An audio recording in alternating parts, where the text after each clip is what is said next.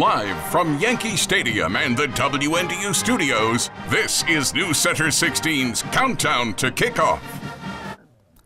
You are looking live at the big ballpark in the Bronx, 161st Street and River Avenue, where today Yankee Stadium plays host to the highest-ranked college football matchup in New York City since 1947. Number 12, Syracuse, and number 3, Notre Dame.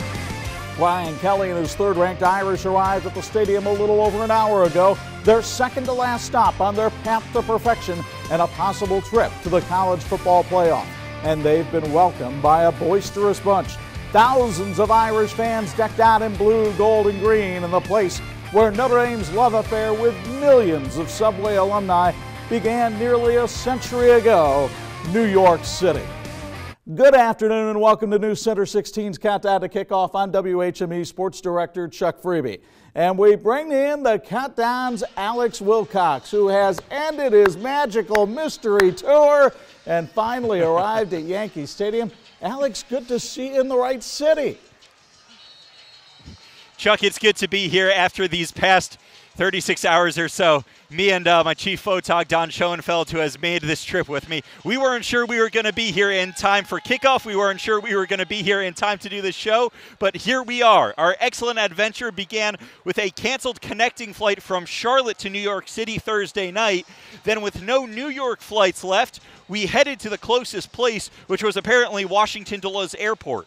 From there, we Ubered into D.C., then took an Amtrak train here to the Big Apple, arriving around 11 p.m. last night. But enough about us, and on to the biggest story for these 10-0 Irish, their starting quarterback. Ian Book is back today after missing the game against Florida State while nursing the sore rib he hurt in the Northwestern game. Book's teammates and Brian Kelly say number 12 looked like his normal self this week in practice. I think he's had a good week. You know, I think normal rust maybe on Tuesday, but Wednesday ran the offense effectively. And then today, I think just settled in as if he had not had a week off. So I think today was a really good day. And, you know, he's going to get hit. And but we feel very comfortable. We wouldn't have played him if we had to put him in bubble wrap. You know, you just can't play a quarterback under those conditions. And look, we've seen it. When Book is on the field, the Irish have done well, and Book has done well. The best part about Book's game is his accuracy. He's actually the most accurate passer in Division I FBS football, completing an absurd 74.5% of his passes. And Chuck, I'll give you one more stat. Notre Dame has never lost a game that Ian Book has started. They are a perfect 7-0, 6-0 this season, and of course, one win from a year ago. Alex, coming into this season, the only numbers that stood out to Irish fans in November were the dismal records that Kelly's crew recorded in the 11th month. From 2013 through 2017, the Irish were just 9-12 in November, earning the reputation as a team that fades down the stretch. But so far this month, they're 2-0, and now the question is, will they get to 4-0? Put that fading reputation behind them and make this a November to remember. When you talk to the Irish, their secret seems to be staying in the moment and not tackling the whole month at once. You really try not to look that far into the future, but hey, look, if we get 2 more wins, we're there. So we're really just trying to get this dub against Syracuse, and then, you know, the next week against USC. Those are the words of a guy who's been there and seen that. This is Nick Coleman's 4th November at Notre Dame. He knows the history, and he's learned just how special every win is in this decisive month. Now let's head back to New York. And Alex, I know history is on your mind too. It's Notre Dame's long connection with Yankee Stadium. That's right, Chuck. And the history in this place only goes back till 2010, but of course this building was only built in 2009, and already the Irish have played here 3 times, or I should say this will be the 3rd time. In the old place across the street, though, they've played there 24 times. Knute Rockne gave his win one for the Gipper speech there against Army in 1928. His Irish then came back from a halftime deficit and rallied to win 12-6. After that, 18 years later, Yankee Stadium hosted one of college football's most memorable games of the 20th century, the famous scoreless tie in 1946 between Notre Dame and Army. The Irish have already played Syracuse here, losing to the Orangemen 14-7 the week after President Kennedy was assassinated in 1963. Notre Dame's somewhat regular visits to the Bronx then took a long hiatus after the Irish blasted Army 45-zip here in 1969. The Irish didn't return until the Shamrock Series win over the Black Knights in this stadium in 2010. That was followed by the Pinstripe Bowl win over Rutgers in 2013. It's been a special venue for the Irish, and the players know it. Really excited. I think it's going to be pretty cool. It's a great venue. I mean, I've never been to New York, but I'm excited about it because, it's this history in Yankee Stadium is awesome. The Irish are also mixing up their look with the Yankees for their Shamrock Series uniforms today. They're wearing pinstripe pants and blue jerseys with a Yankees-style script Notre Dame on the front. The Irish will also don blue helmets with a special logo. Now, this is the first time the Irish haven't worn gold helmets since the leather helmet days. Chuck, I'm pretty sure you remember those days, but it's also like kind of a little bit like the Yankees not wearing their pinstripes. It just feels a little wrong. Well, because it is. Alex, they won't be the only ones in a questionable getup. The team built on this motto, orange is the new fast, is wearing all white. But Syracuse is definitely living up to the fast part of that bargain. They've got a dynamic offense led by quarterback Eric Dungy. He's a threat on the ground and through the air. They also have playmakers like Mo Neal in the backfield and Sean Riley downfield. Riley is also a big part of their stellar special teams as a return man. So is kicker Andre Schmidt, who's made 27 of 29 field goal attempts and all 51 of his PATs. Now, the question for a team that lost to Notre Dame 2 years ago is, can they handle this big moment? We've played on TV before. The stage is no different than playing in Clemson Stadium or playing in some of the other stadiums we've played in. I think the teams are different, and I think the stage is different, and we're going to have to see if we've matured enough to handle the situation. Of course, Irish fans are dreaming of a much bigger stage than today, and that brings us to the Lock Monday Auto Group Irish fan poll on WNDU.com. We're asking you, will Notre Dame make the college football playoff? And right now, most of you, 72% feel very good and say yes, only 28% say no. And there is still time to vote in the Lock Monday Auto Group Irish fan poll on WNDU.com. We'll bring you the final results in about 20 minutes. So with 2 games left for the Irish, we see there is a lot at stake. Let's head to the Countdown's Mark Skol Jr. for a closer look. Thank you, Chuck. All that's on the line is a chance to play in the college football playoff and to be undefeated in the regular season for the first time since 2012. But the Irish approach hasn't changed one bit. The goal remains the same. Here come the undefeated Irish. Notre Dame is just 2 wins away from clinching a berth in the college football playoff. But the players say that's not a surprise. I think we've believed it's been tangible since we started in January. I mean, we had a great season last season. We knew the guy was coming back, had 1 goal in mind. There was never any doubt that we would be where we're at. The Irish say they haven't had any doubts because they followed Brian Kelly's process since day one. We trust the process, It's not easy waking up every single day and going to class and going to meetings for hours and going to practice and occasionally lifting in the morning. It's not easy, but it's the process we go through, and it's paid off so far. The process has led Notre Dame to an undefeated season so far. They improved to 10-0, and they're 8 quarters away from making the college football playoff. But sitting at 10-0 isn't satisfying yet. 10 wins is a great accomplishment, but that's not all we want right now. And like you said, we're just trying to get to 11-0 and then 12-0 after that. And with a 0 in the loss column this late in the season, the Irish know they have a huge target on their back. And pressure is a privilege, so we just embrace it and we stick to our process. And we hopefully, when we stick to our process and we play the way that we're capable of playing, the outcome will take care of itself. So with an undefeated record, a chance at the playoff, and all the pressure in the world, all the Irish want to do is enjoy the ride. We're blessed to be in this position that we're in, and I'm just really happy to be in this position that we're in. It doesn't come this often, so I'm just excited to be in it. And it certainly won't be easy for the Irish today against Syracuse. Notre Dame will look to avoid the upset against an Orange team that has played that role well the last couple of years. Well, they certainly have, making a lot of improvement. Thank you very much, Mark. There's still a lot more to come on this Shamrock Series edition of the Countdown. Up next, it's our Irish Illustrated report. Tim O'Malley joins me with a look at what the return of Ian Book means for the Irish and how Syracuse has turned its program around. and you can subscribe to Irish Illustrated, the #1 source for Notre Dame sports online. Just head to irishillustrated.com and click on Join to find the best plan for you. And here's your first Subway trivia question. What Heisman winner made a touchdown-saving tackle to keep the 1946 Notre Dame Army game a scoreless tie? The answer when the countdown rolls back in 2 minutes.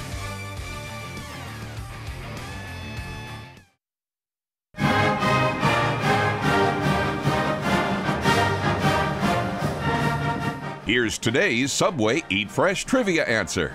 1947 Heisman winner Johnny Lujack made the touchdown-saving tackle, preserving the scoreless tie against Army at Yankee Stadium in 1946.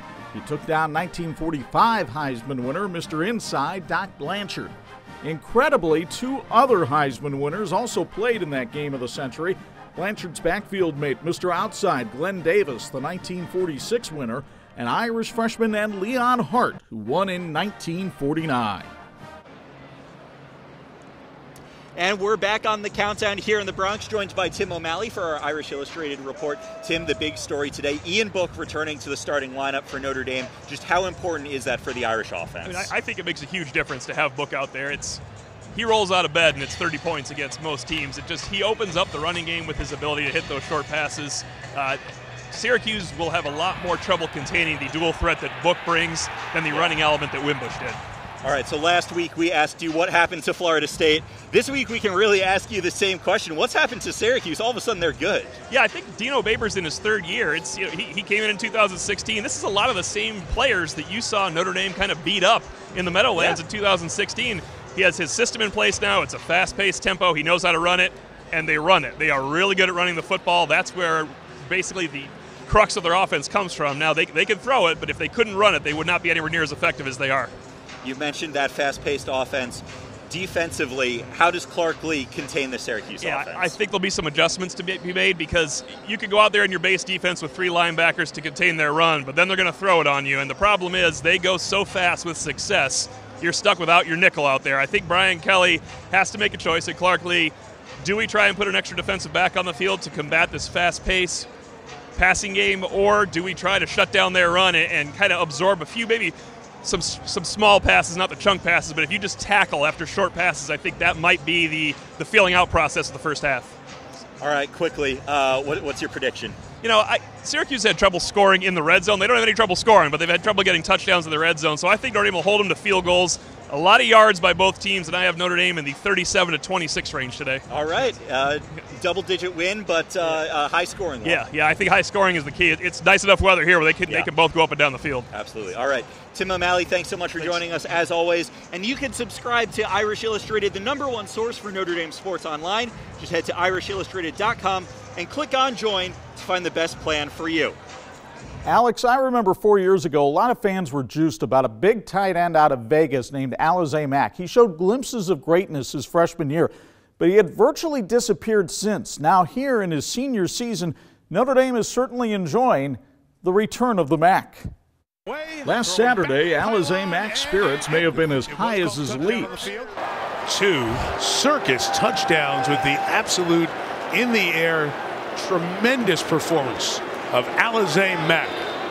But he remembers the lowest of the lows as well. A low point was suspension my sophomore year and then the bowl game. It's the bowl game. But after missing last year's Citrus Bowl win over LSU, Mack came back on a mission. He leads Irish tight ends with 30 catches, nearly matching the total from the previous 3 years of his career. When it all started to come together, I say January. Came back and told myself I was going to do things differently and grow up, be a man, and put my head down, just start working. The great thing about it for him is he stuck with it. When there were low points, when he could have walked away, he knew he shouldn't have, and he hung in there, and all the credit goes to him. But Mack is quick to disperse the credit for his persistence to others. My parents, just kind of that opportunity to go home and kind of reset, and also my team. My teammates, they helped me out through this process, and they allowed me to be who I am today. And who is Alizé Mack today? a young man much closer to the player Irish fans expected 4 years ago. I think it's just being all around tight end, really. And I know I had to do that coming in. So, I mean, if you want to have a future, you know, beyond this level, then you got to be all around guy. And Mack looks certain to be one of those players at the next level. One NFL draft analyst projects Mack as a second or third round pick, but climbing almost as much as he did for those touchdown catches last Saturday. Next week, the countdown goes on the road again for the rivalry matchup with USC at the LA Coliseum. Join Alex, Mark, and me 7:30 next Saturday night here on WNDU. Now we're past the halfway point on this week's edition of the countdown. Up next, it's quick hits, including why Brian Kelly says Dexter Williams has turned himself around this season as he piles up the numbers. And a look at the Syracuse QB, who's padding the score sheet himself. And here's another Subway trivia question. Who was the last Syracuse quarterback to beat Notre Dame? Here's a hint. His last name is very familiar to Irish fans. The answer when the countdown returns from the Band and the Boogie down in the Bronx in 2 minutes.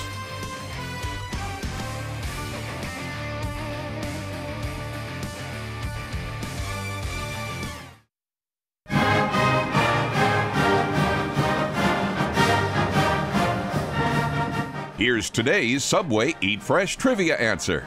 Cameron Dantley was the last Syracuse quarterback to lead the Orange over the Irish when his struggling squad stunned Notre Dame Stadium with a 24-23 upset win in 2008. Dantley is the son of Irish basketball royalty. His dad, Adrian, was the 1976 College Player of the Year and is in the Basketball Hall of Fame and Notre Dame's Ring of Honor at Purcell Pavilion. Mark and I are back with quick hits on the countdown. We start with Notre Dame's bell cow back, Dexter Williams. And let's put this season in perspective. He is 5th in the nation in rushing yards per game, in the top 15 in yards per carry, in the top 30 in rushing touchdowns, despite missing the first 4 games of the season. When Williams ran for 202 last week against Florida State, he became the first player to run for that many yards against the Seminoles since 1982. Dexter has gone from a player that couldn't get on the field because of a 4-game suspension to one who has vaulted into NFL draft talk. It is one of the great turnaround stories in all of college football this season. But how did it happen? We could list a number of them, but I would say just growing up and his maturity, ownership, and you know, being accountable and responsible.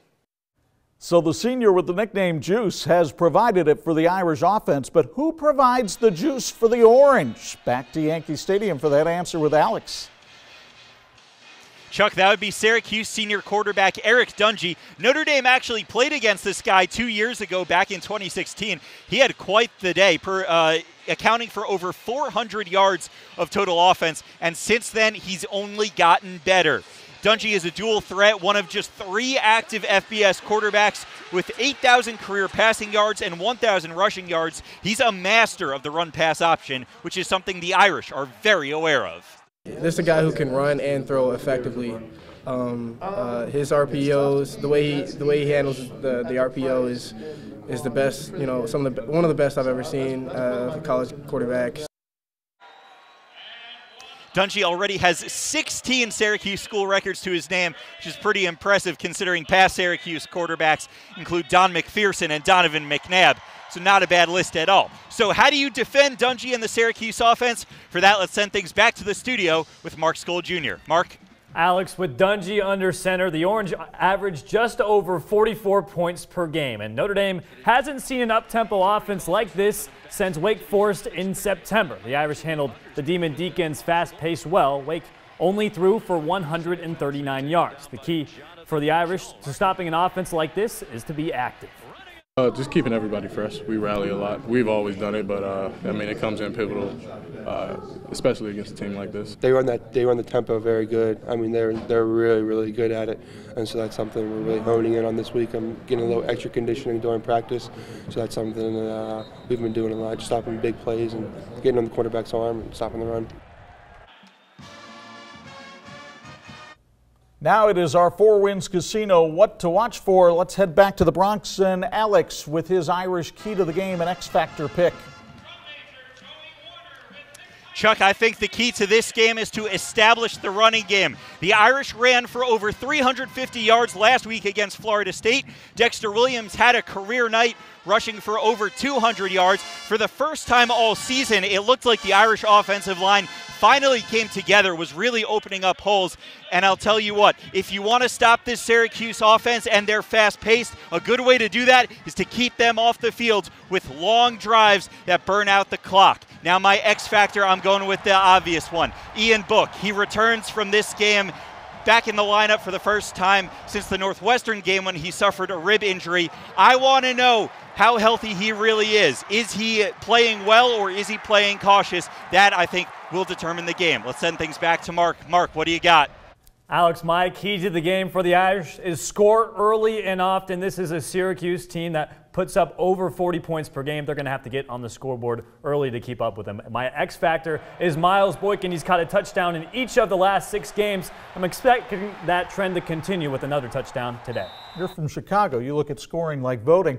Irish key to the game for me is the pass rush today. They've got to be able to get pressure on Dungy. I'll be curious to see if Clark Lee has to do a little bit of blitzing to do today to do that, and also to be able to stop the run that leads to the X factor, who is Jerry Tillery. Not only has he been effective in getting to the quarterback this year and creating sacks, but he's also the man in the middle that can gum up the works for that Syracuse rushing game. We'll see if he can do that today. Now, the final results of this week's Lock Monday Auto Group Irish fan poll on WNDU.com. We asked you, will Notre Dame make the college football playoff? And most of you, a resounding 72% say yes, only 28% say no. Thank you for voting in the Lock Monday Auto Group Irish fan poll on WNDU.com. Up next, it is our predictions for today's game when the countdown wraps up in 2 minutes. Back on the countdown, we continue our Four Winds Casino What to Watch For with game predictions. Mark? Chuck, I've got Notre Dame being undefeated again at the end of the day. I got them winning 35-24. Did you know that the Irish defense has held every opponent below its average so far this year? Syracuse averaging 44. They're only getting 28 today, and the Irish will get 38 and win this one by 10. Now let's head back to Alex for his prediction and to wrap things up from Yankee Stadium. Chuck, I'm going to take things one further. You said it's going to be 28. I think the Irish defense does even better. I'm predicting a 10-point win for the Irish, 31-21 over Syracuse. They improve to 11-0 after today. I will be back on the field for the post-game show after the game. Let's turn things over to NBC for their coverage of the Irish and the Orange.